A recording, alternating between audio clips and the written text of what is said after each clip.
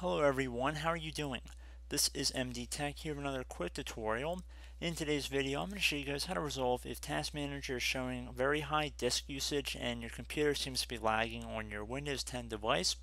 So this should hopefully be a fairly quick and straightforward tutorial. And without further ado, let's jump right into it. And we're going to start by opening up the Start menu. And you want to type in Services. Best match should say Services. You want to left click on that. And now you want to go down until you find a service that says Superfetch right here. And you want to right click on it. Left click on Properties. Underneath Startup Type, you want to change it to Disabled. And then click on Apply and then OK. You can always go back and re-enable it at a later time if you choose to do so. Close out of here. Now I'd recommend going and right clicking on your taskbar, which is basically the bar which is typically along the bottom of your screen. You want to right click on that and then left click on Task Manager from this menu. If your Task Manager view looks like this, you want to click on More Details and expand the view. And then go underneath the Startup tab at the top by left clicking on it one time. I'd recommend turning off any startup entries listed in here. None of these should be critical Windows processes. And I'd recommend leaving on your antivirus or anti-malware application software. Other than that, you can pretty much disable any of these safely by just clicking on the application itself right here and then clicking on Disable, and you can see the status will change to Disable.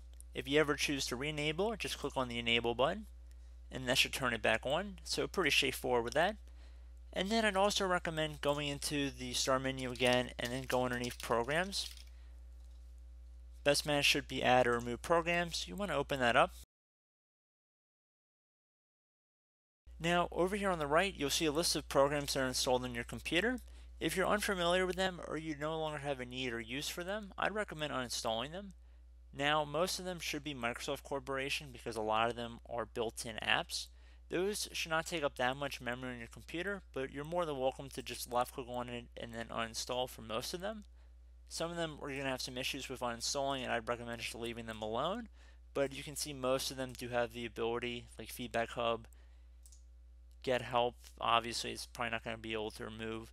But most applications that are installed by a user should be able to be uninstalled fairly easily. And that's a pretty straightforward method as well. And I would recommend if you have any antiviruses on your computer, do a full scan of your system. Maybe it'll find some leftover remnants that you could hopefully clean up a little bit. And if you have disk cleanup, I'd recommend running a disk cleanup scan as well. Easily accessible since it is a built-in Windows application.